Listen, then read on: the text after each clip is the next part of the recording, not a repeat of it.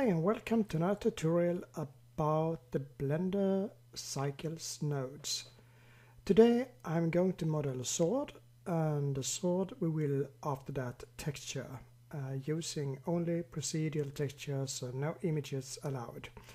The reason I'm doing this is that how you model have a great impact on how the texture will look on the model. So I will show a little bit how everything works.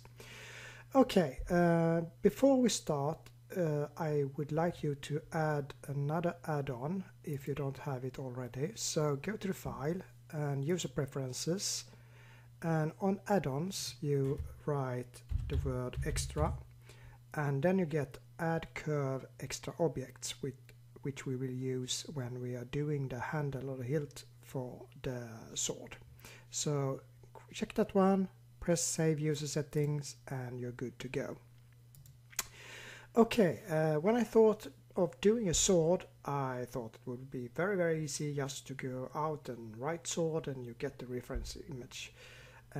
It was not that easy, but this is how it looked. I got all these swords, but what I thought I would have or show you was how to make a real sword, a sword that is used during a war or something like that. And I get a lot of these fantasy swords, swords that we cannot use at all. So I needed to go a little bit deeper to find out how to search for pure and simple reference image for a sword. And finally I found out that they have swords, real swords, on images, but you have to write cross hilt broadsword to get the type of sword that I will do today. So if you write cross hilt broadsword and you download a few reference images, I think they all will look similar to what I'm going to build. So when you have that, it's just for us to start. And I will start with that part that is called guard, and for that I will use a reference image. So I create a new window and I select UV image editor, and after that I select open, and I have all my reference images in this broadsword here. And now I see here, this one is what I'm going to do, so I select that and now I have it here. For once I will not delete the cube, I will build that one out of this cube. So I just go a little bit closer, press tab for going to edit mode, and now it's time to shape it. So S set to go in this direction, and then G X1, and that is because I will mirror this part here, and then I would like to have the origo here, so that is why I'm moving it. And then I just select faces here and that face here, and now it's more for me to try and drag this out in this length here. So it's just GX, and then I have my eyes to watch this, and I think I will stop like that. I'm not doing this very scientifically, it's just looking at the shape and then try to get it similar. Okay, then I have to make it a little smaller here, and then I do that by SY to make it like this, and I try to get a square here. And if I see that this is a little bit too much here, then I perhaps should take and select everything and make it even thinner. And then I can take this and select something like that, I think. Okay, now I think it's okay. Next step is to make the hole here. So I do a loop cut and slide, Control R, and press 2, and then I press twice to have this one here. And I also need a line here, so I press Control R again, and I drag this to about here, I think. And now when I have that, I will take away these faces. So I will select face here, and then I take that face, holding down shift, that face, and then I press delete faces. And now I will build new faces here. So I select edge, and I click on keeping shift down, these three, press F for face, and then I can take these three here, and press F, and then I take that one, keeping down shift now, and then these 3 or 4 and F, and now I have a beautiful hole here. So that is all I have to do here, and now I go tab to get to object mode, select modifier, add modifier, and mirror. Looks very nice. I can take clipping, but I don't need to in this case.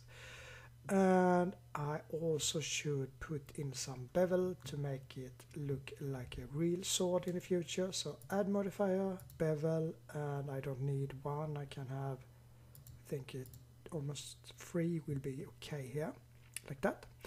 And now I will do these things at the side, and what I can see of them is just that they are 2 torus and a UV sphere, so it's rather easy that as well. To make it even easier, I think we should name this. So I double click here and I select the name guard, because that is what this part is called. And now I take shift A, mesh and a torus, and I rotate it in the Y direction, so R, Y 90 degrees, and I move it out. I press numpad 5 to get an orthographic view. It's easier to work in that case. And I can take view top, I believe. And then just GX to move it out like this, and then scale it down.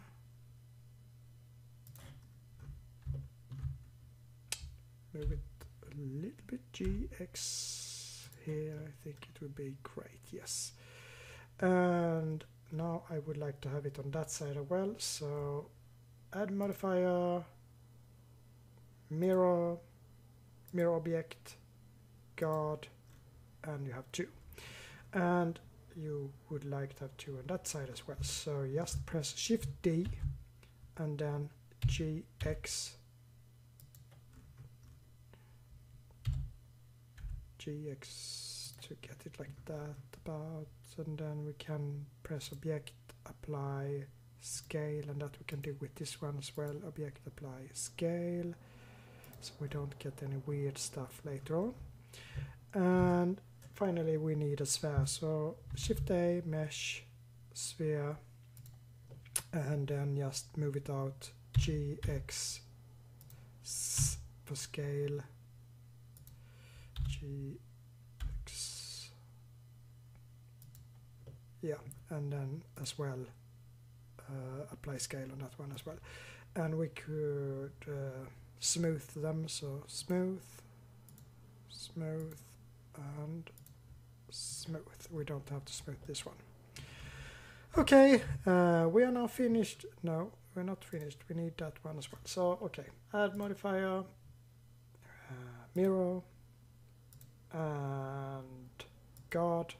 Now we're finished. Okay. Next thing we would like to have is the blade, I think. The blade, we should have an image to look at, so we get the proportions correct. So I press N to get this up here. And I go down and I select background image, and I press add image, and I press open, and I go to broadsword, select this image, I believe, and I go to view front. Now I was thinking about putting the handle here and putting the sword blade here, so I think I will turn this, and that I will do just by pressing flip vertical. And now I need to move this up, so I take and move it like this. I go a little bit higher, because what I will do now is that I will also make it bigger in size, and then it goes down like this.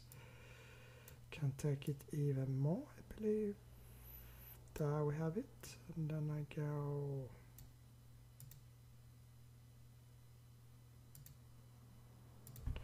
I think for my say 465 would be okay here. So now it looks fantastic. And cylinder. This cylinder will now be our blade. So what I will do now is to remove the top and the bottom. We don't need that one. So in cap fill type, just press nothing and they will be empty. And next step we'll do is to make the blade in the correct height. So we take view front, and it could be that I should move this image even more. Now I think it's centered, and I can go to edit mode and I press A to deselect everything, and after that I hold down Alt and I take the highest line here, and then I go to the view front again, and now it's just for me to drag all the way up. So G and Z, and then I go up here about, and we get a little bit closer. Now you can see it's not perfect here, so we take and rotate this so it aligns, and we press Z to make this transparent, and S for scale, so we get the correct size here. And now you can see now that the tip starts to go in here, so E for extrude, Z to let it go up, and that seems good. S and scale, and then the same again, E, Z, go up, and so scale like that. So now you have the blade here, and you can press Z again and view top. What I will do now is that I will remove half of this, because this part here, when I model that, will be exactly the same part as this here. So it will be very good if I use a mirror modifier here. So I select faces like that, and go a little bit closer so I can work with it, and then I just use B and I take away that part here and press X or delete, and we select faces, and now I have half of this. So next step is for me to add a modifier, mirror modifier, and as you can see it's in Y axis, so we change that to Y, and we put clipping and merge together, and now we have a really nice looking thing here. What I will do now is also that I press Alt here, select edges, Alt, I think I took that one away, it's easier, this one, and now I press again, so, and then I press F for faces, and then I press A to select everything, and now I scale it in the Y direction, so S, Y, scale like this, and now I got a really broad sword here, and that I can easily change by just press G, Y to make it more narrow like that. So now we have our sword here when it comes to the blade, and I will do a lot of stuff on that blade later on, but for now we can just leave it, pressing tab and go out and concentrate on the handle below. So I will select the guard and view selected, because now it's easier to move around. And the handle, to make that, we also need a reference image, because I would like to see the length of the handle. How to create it? We have different ways to do it, and I will use curves in this case, and that's why you put in the add-on in the beginning of this video. So what I do now is press Shift A and curve, and I select curve spirals and Archimedean. This will give this menu here, and then we have 1, 2, 3, 4, 5, 6, 7, 8 and I will have 9 here and 10 here, perhaps 11. So I take and press 11 turns here, but that doesn't change so much of things. I also need a height. I can go up and I can go down. In this case I would like to go down. I will flatten that part and that part, so it could be that I do a little more in height than the ladder itself. Then we also have a little bit more width here. It's more narrow here and it's wider here. So we change the radius. As you can see, we can do that rather easily here, like that. And the complete radius we change here, and now you can see the sword is a little bit, so it's better. I will extrude here, so I think this scale is okay, like that. So now you're almost finished with the handle as well. We now go to edit mode, and here I will, as I said, I will take down this part here. So what I do now is that I have that part selected, and now I hold down Control and I select that part. No, I don't select that part. We do like this: View, Global, Local. Don't have anything in the way in that case. So I select the first part here, and then I select the point below that by holding the Control down. So now all these are selected, and then I press S, set 0, and it will be completely flat. That line, we just drag it down, G, set, like this. And since this will be the inner part of the letter, we also press scale and move it in like this, just a little bit. Okay, and we do the same at the bottom. So I take that part, and then I think it will be this one here, holding down Control and like that, and S, set 0, and G, set to move it up, and then S, scale a little bit like this. And now we have almost everything on the handle. And if I now take view front again, I think I get my picture here, yes. It follows along rather okay, but as you can see, if you look very close, we have more leather here than we have here, because it's not a straight line, it's a little bit bent here. And now when we already have that one selected, we could select and proportional editing, enable, and scale that part right here to get it a little bit closer, like that.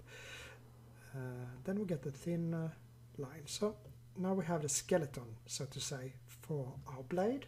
And what we do now is go to the line here, curve here, and change a few things. First of all, we press full, and then we go to bevel. So we go out to object, so you can see. Press tab, go to object, and now you can press bevel. Take that up a little bit, and as you can see, it's rather, not that good looking, so we take up the resolution a bit, like this. And now it looks like a spring, and we don't want spring, we want a leather handle. So what we do then is that we change this from minimum to set up and use extrude. And when we use extrude, we can build it up like this, and now we get a really looking good handle. And that is almost finished there. What we need more, we can take view global local, so we get the complete sword here now. What we will do now is also that it should not be completely round, it should be a little bit following the blade here. So go back, pressing tab again, select A for select everything, and now we scale it so it scales along the blade here. So S and take away the so S and Y and take it like, I don't know, like that perhaps. Yes, looks okay. And now I can go out again. So now we have this. As you can see here, I have left a little space here, and that is because I will have some thread going between, and it looks better, I think, if we have just a little bit left. So to make the thread, it's very easy. You just copy what we have, Shift D and G, set to move it down a bit. I don't want that to be copied, delete that one. So yes, I was on that one. So take away the extrude, and that is all. Now you have everything finished here. What you can do is that you can scale it a little bit. So go to tab and S shift set, so you don't scale on the height, and just move it a little bit in like this, and then go out again. Now you have the, I think it's better like this. Okay, so now we have a handle, and we have that part called guard, we have the blade as well.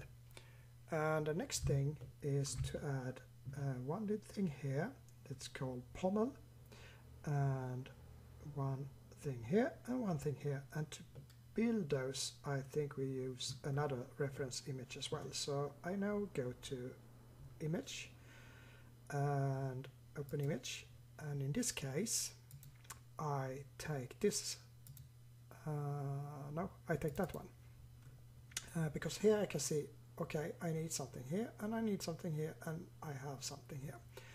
I think I start with that part because that's very easy. It's just Shift A and a mesh and a cylinder, taking up the cylinder bit, and then just scale it on the heights as set, like that.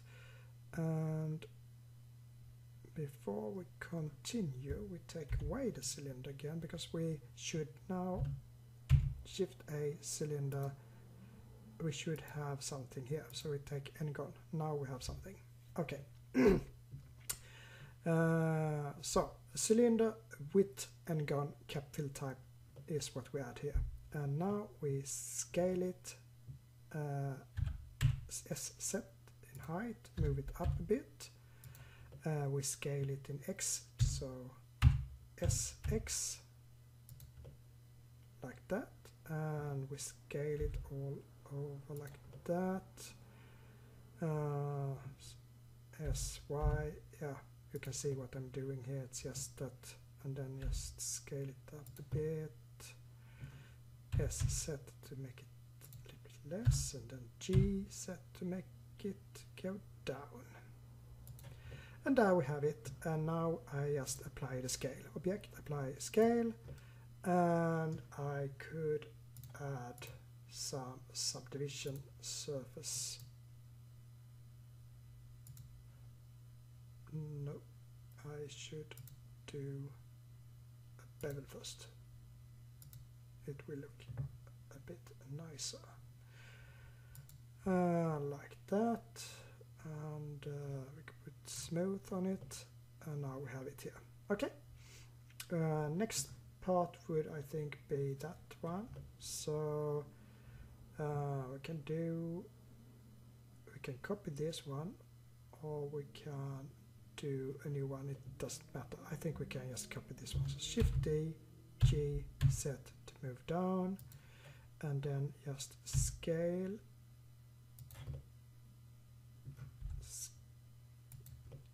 And scale X. Scale X a little bit more. So you can see it's just to work here. S set to make it a little bit higher, and G set to put it.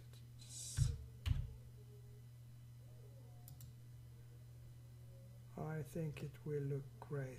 There we can take away the bevel for this one, and we can go in tab, edit mode, and I will put like 15 lines here. Look at the slide, so Control R and 15 and enter, and now you can select like we take that line. See, so you have line here, Shift Alt, and every third, so you have 1, 2, 3, and then you press here Shift Alt again, 1, 2, 3, 1, 2, 3, and 1, Control set, Shift Alt again, and now you have those, and then you just press S for scale, and you get these here, because that is it's not screwed, it's just just pressed in like this. Okay, just be sure that you don't have any letters out here. It looks okay. We can take and select everything, and I think we can scale a little bit in the Y direction with like that, because I need to have it inside, I think, because otherwise it doesn't look that good. So, and hopefully I don't have any letters. So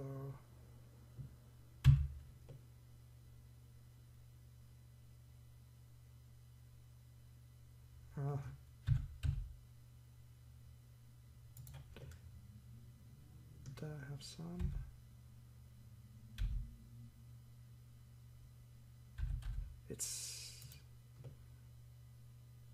I think it's okay now. Since I scaled it a little bit here, I also set object apply scale like that. Okay, so now we have that part, and as I can see here, that part is bigger than this part, so I should increase this as well. Now it's better. And object apply scale on that one. So what is left? That is the part down here, and what I can see, it's just another sphere. So Shift A, mesh, UV sphere, and then G set, and we go down, and we scale it up a bit, and we can apply that scale as well. Object apply scale, and I cut that at half, so view front, I think will be good, and tab, and we press this one, and A to deselect everything, and select faces, and now we press B to select these here, and X or delete to take away the faces. And now I think the easiest thing to do is just to build these manually. So select edges, take away that one again, and just start to select Alt, extrude in height set, and then scale it out a bit. Geez, it can go down, extrude, set to go up, and S for scale, G set to go down like that, I think will be good, and E, S for scale, E set, and now I think it will go in a bit, scale here, E set, scale rather much, and G set to go down, and I can take one E set and scale, and I take G set to go down, and then that will be okay like that. Okay, and I will build that manual as well. So I select faces, and then I select press C, and I select that part here, and press escape, and I take it away, delete faces, and then go back to edges, and press Alt here, and then it's just to create again. So E set, go down, E set, S for scale a bit, E set, E set, go down, and E set, and scale up, S, E set. It doesn't have to be exact, this is just as, you know, a reference image, so you can build it a little bit exactly how you want to build it, or follow instruction 100%. It's up to you, it's your sword. S for scale here, and then go E set, S, E set, S, and I just put F there, and then we have it. And we could make it look a little bit nice as well by selecting some lines here. So I can do like this. I press Alt and then hold Shift down, Alt, and then I take like every third here as I did before. Shift Alt, Shift Alt, Shift Alt, Shift Alt, Shift Alt, repeating. So, okay, didn't get exact here, but I think we can do like this instead. We take it like that. Take two in between. I think that will be okay. My math is not the best, but I will try and see what happens here.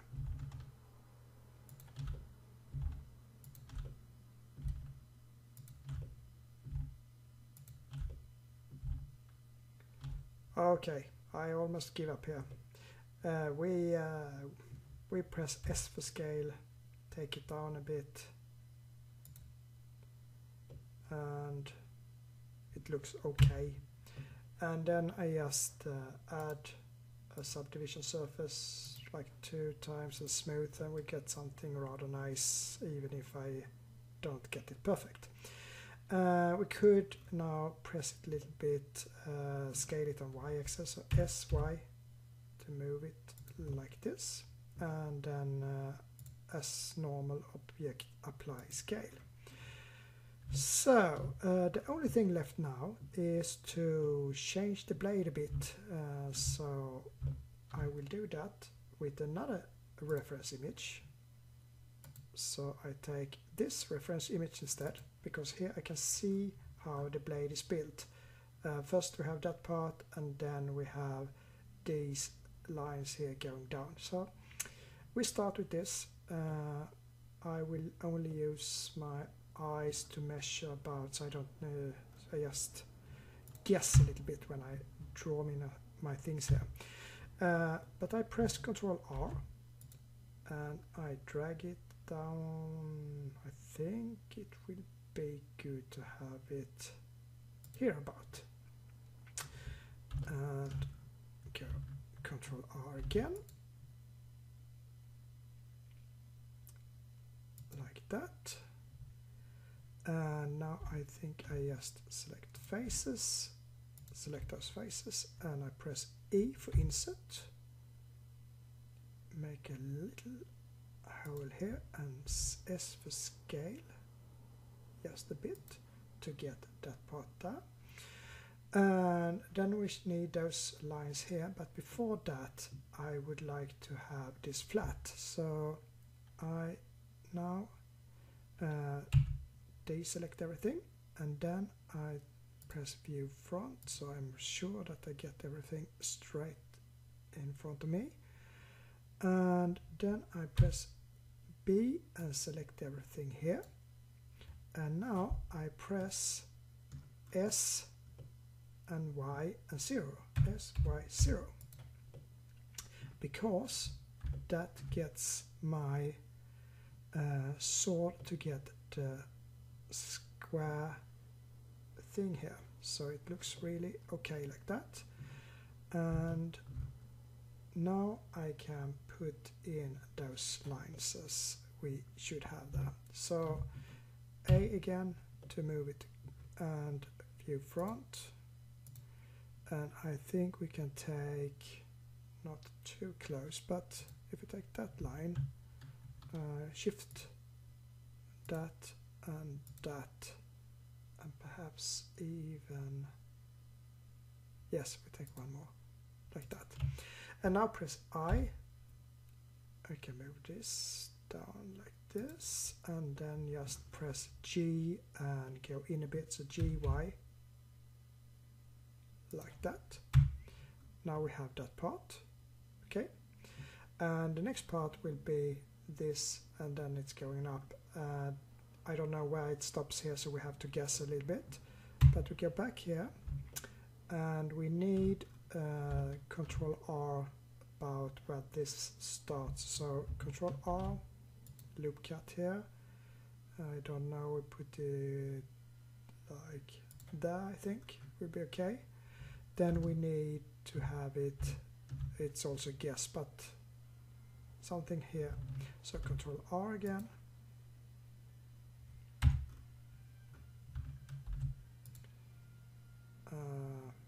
let's see, about here would be good. And now I select faces, and if I now select, let's see what we should take, that one, oh, it's two, we take these two and these two, I think those would be great, and then we go check that is okay and that is okay. So now we just press I again, take it down a bit, and then GY to go in.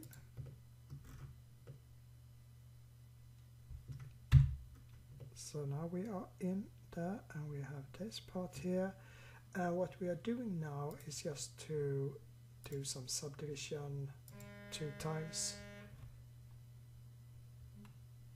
and after that press smooth, and then we get the blade as it should be. So now we have the complete, can select that one, view, select it, it's easier to go around. Then we have the complete sword made, and now we should only texture it, and that I will take in a separate video. So it, yeah, you need to go to P and so on. So just see you later, and I hope that you get a really good sword that we can texture later on. So bye for now.